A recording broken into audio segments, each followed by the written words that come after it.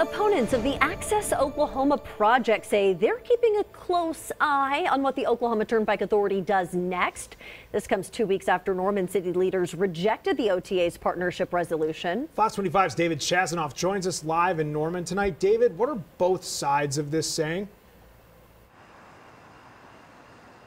A lot of accusations are being thrown around, Adam and Wendy, and the OTA disputes everything that was said here outside City Hall.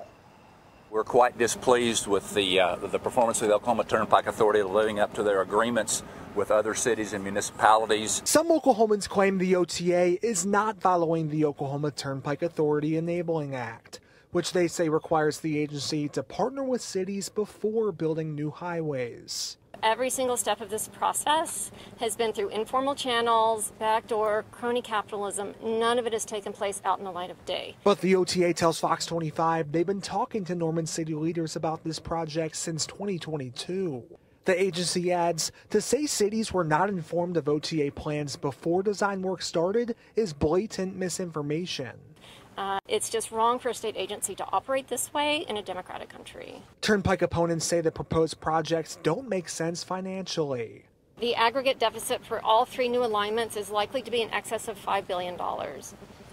This means Oklahoma drivers are going to have to pay this in the form of toll increases. The OTA says it's required to determine the economic feasibility of their projects, also mentioning that there is more demand for their projects than bonds available for sale.